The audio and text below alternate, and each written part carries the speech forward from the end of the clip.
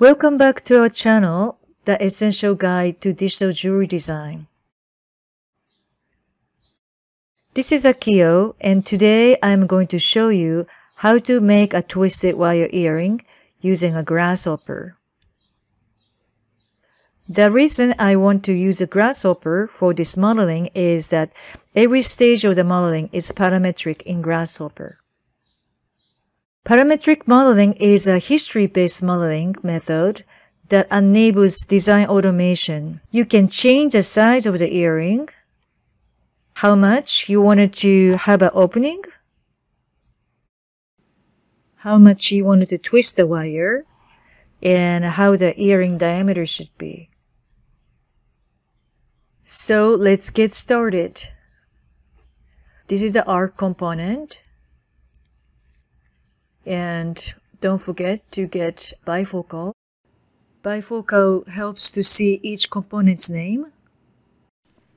When you press the arc component on canvas, you will see the arc on top construction plane.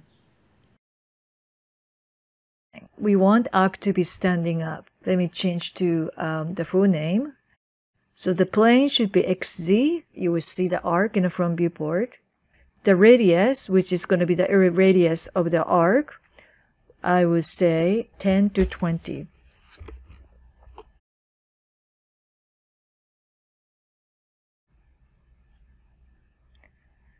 Then I will disable the preview of the plane. For the angle, get a domain. We will get the radian.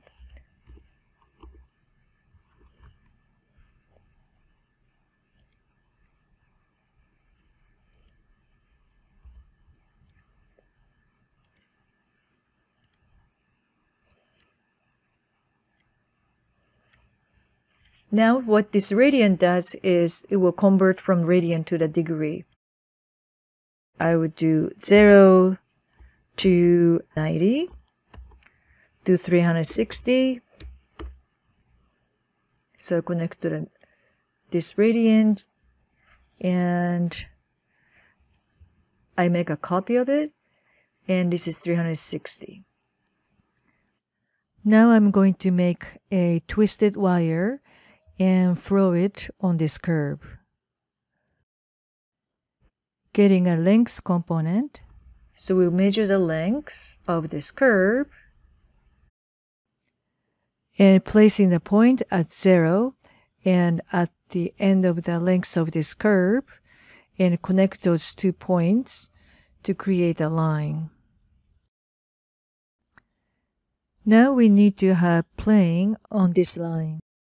We are going to create the 3 planes per frame.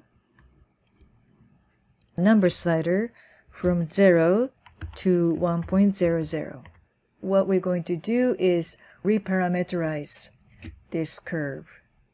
So right click, reparameterize. Reparameterize means to set the curve from 0 to 1 instead of the real size. So we can set the curve in percentage from 0 to 1 instead of the real length value. So I'm going to make the copy of this.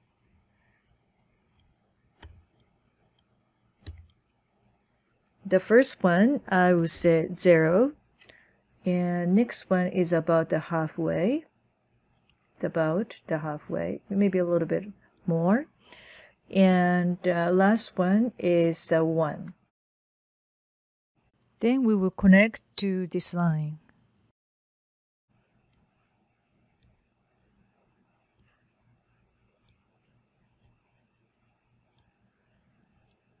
Then you will see in this construction plane, here is a 0, and this is the middle one. So when I move it to the middle, it's going to be exactly 50%.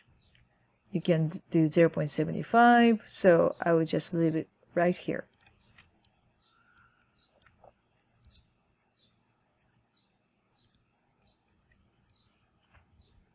And then we're going to create a polygon. 3 polygons. And number of sides is, I would make it the 3 to, let's say, 8-sided. And let's say I will set it to the 6. And connect to each polygon.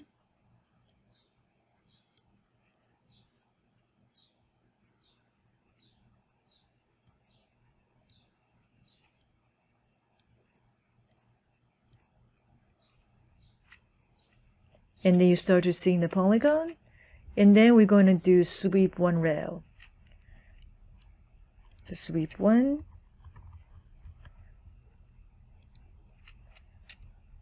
The rail is going to be the line.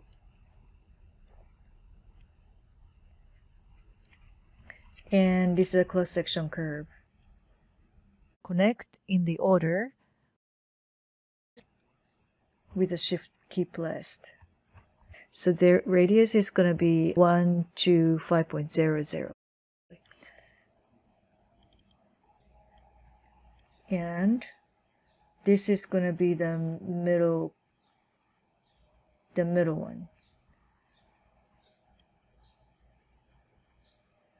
That's going to be thicker. And for now, I will just leave it like that. Now I need to twist this polysurface. So I need a twist component.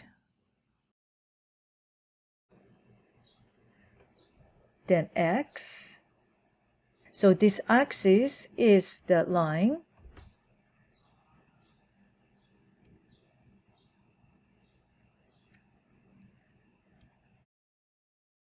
Twist needs an axis, and this A can do full name. So here is an angle. So this usually set radiant, so I would change to the degree. I don't usually work with a radiant. And then I would do 0 less than 1000.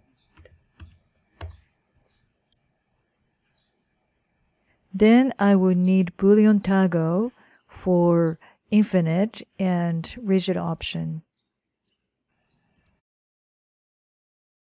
I am getting a custom preview in the meantime.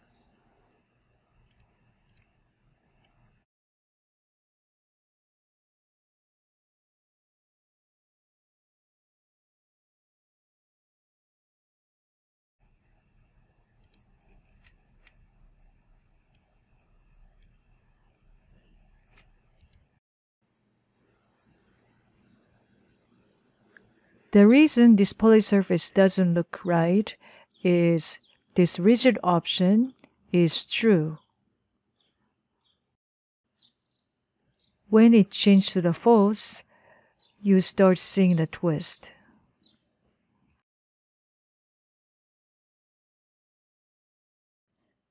Then need another Boolean toggle to set infinite, true or false.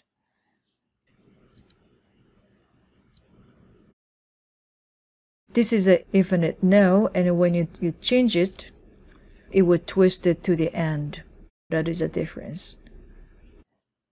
Lastly, we're going to flow.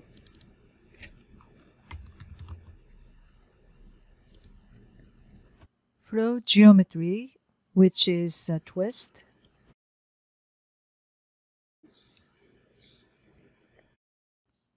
The base is a line.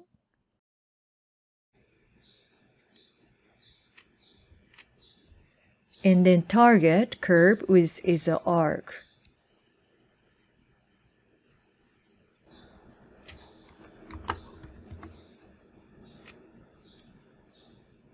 And don't forget to cap the earring. So here we can do infinite no, or you can do infinite yes. You can see the fine details at the end of the earring.